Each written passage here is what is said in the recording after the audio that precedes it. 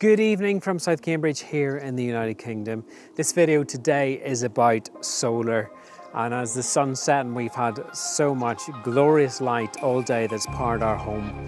I've recently had this solar system installed. It's a 20-panel solar system with a double battery at the back. So in terms of the solar panels on the roof, that's a 7.8 kilowatt system, and on the back it's a 16.4 kilowatt battery system.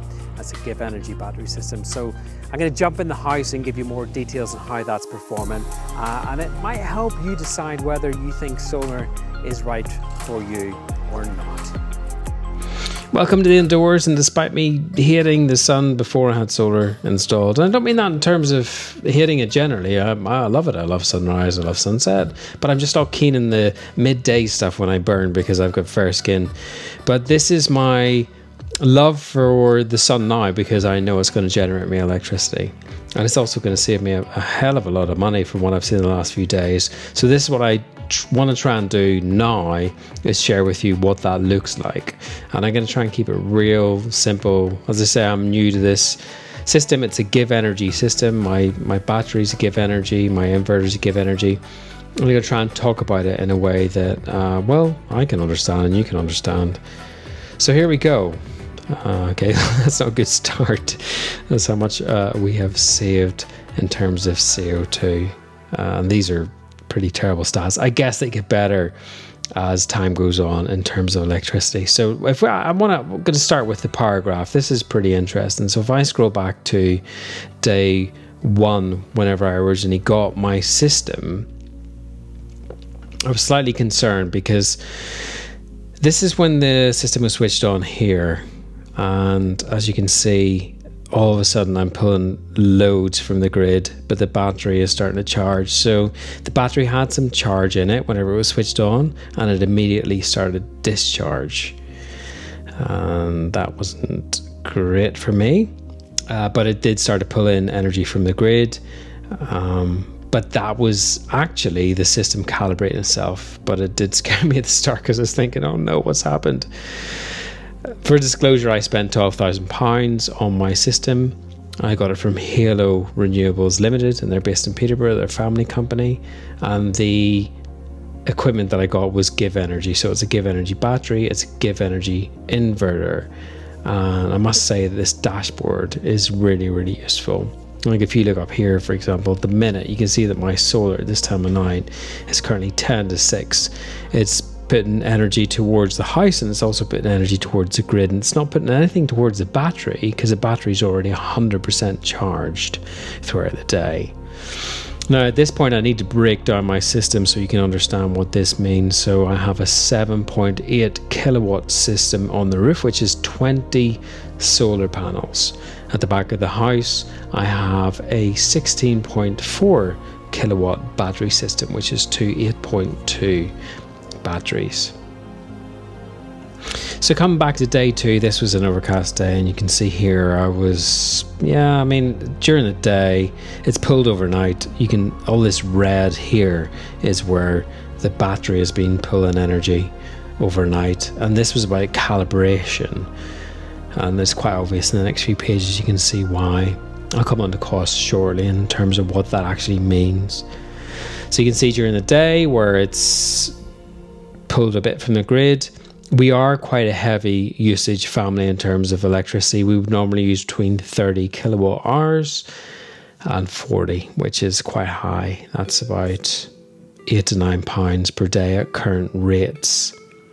And you can see as we went towards the end of the first day that it starts to pull again there at about 9 o'clock onwards.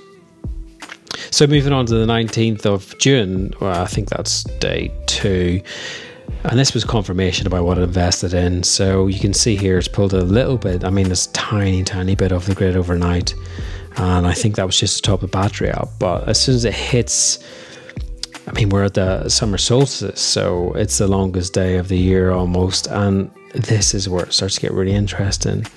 There's very, very little grid use, and you can see here in red the grid use, but the solar is pretty much powering our house the whole day. Now, to give you an idea of our consumption, we have air conditioning running, we have working from home. My son is off, he's currently studying for his GCSEs, so he's powering his PC and various other things on during the day. I'm also possibly charging my car there, so it's quite high usage, but the battery's still charging and we're not using much off the grid, which is a real bonus. So moving on to the 20th, this is really great.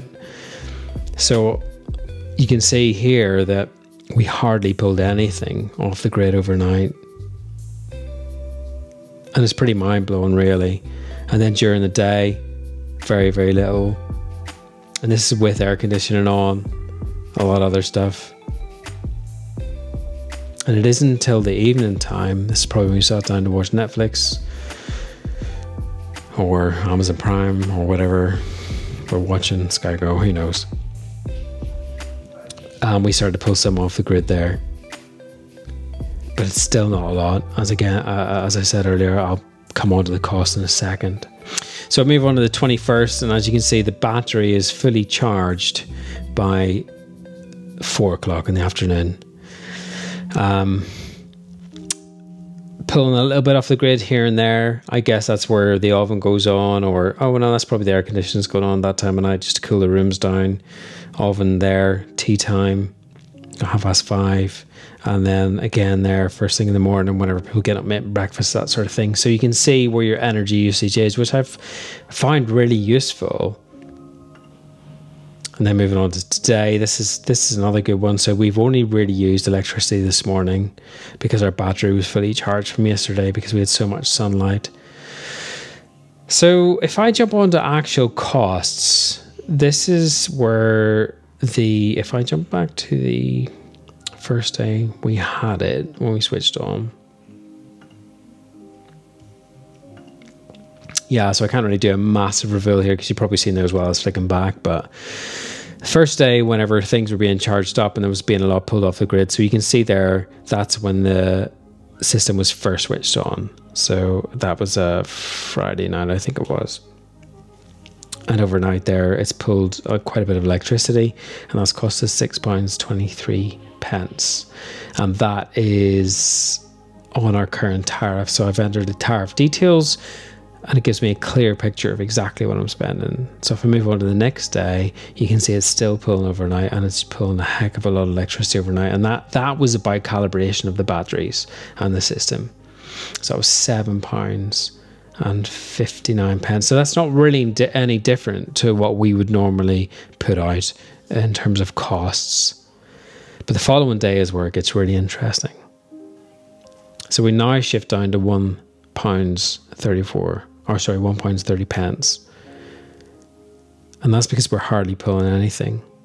We're not really importing anything. The solar's running itself. The batteries run the house whenever there's not enough sunlight. We had a tiny bit of cloud that day. It wasn't much. And then jumping on further, 48p for that whole day. And that was on the 20th. So we're moving down from £8 roughly, or more, as the case might be, on our current unit price, which you can see here, to about £1.80.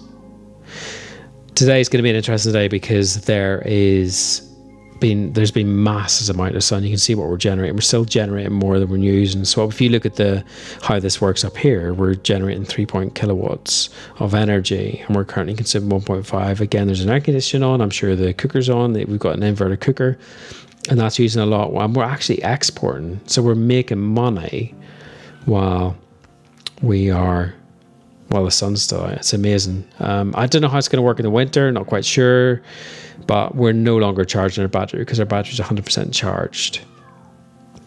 So I guess my conclusion from the first couple of days is that this is mind-blowing that I didn't do it sooner. I regret not investing in solar when we built our house 10 years ago.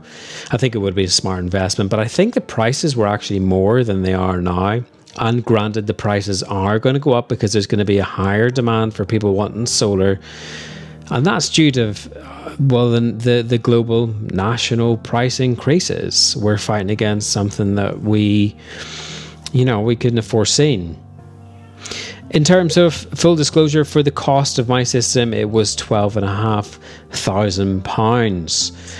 And that sounds like a lot of money, but when I look at my electric bill, which I was paying up to £300 a month, and potentially I'm going to be paying a tiny portion of that every month now my solar's working, especially over 7 or 8 months where we have quite a bit of sunlight. It's going to pay for itself very quickly, in my opinion. I've been really impressed with this, and I want to say again a massive thanks to Halo for your install, your help. I researched this for ages, and it took me a long time to decide on a company. I had loads of companies come out, and Halo were the people I settled on. This is not a PR stunt for these guys.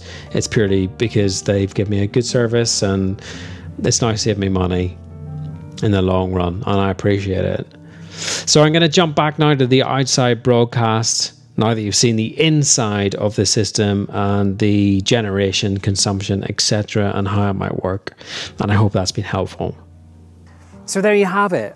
Of course, this is just the summer months when the days are really long, but I can already see the financial benefits in having solar installed in our home. I think it's worth it for us, but is it worth it for you? Well, only you know the answer to that. So I hope that's helped in some ways. Whatever you're doing for the rest of the day, have a good one, and I will catch you later.